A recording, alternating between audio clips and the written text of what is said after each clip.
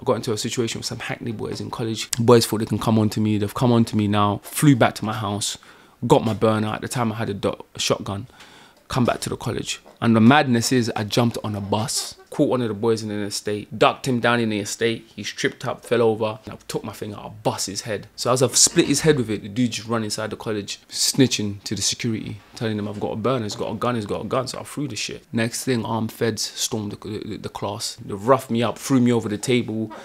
Where's the gun? All that type of nonsense. You know, they said, we've had reports that you've got a gun on you. What's happened is, I said, I ain't got no gun. They said, so what is it that you hit the guy with? I said he tripped up and he bust his own head on the floor. The feds have pissed.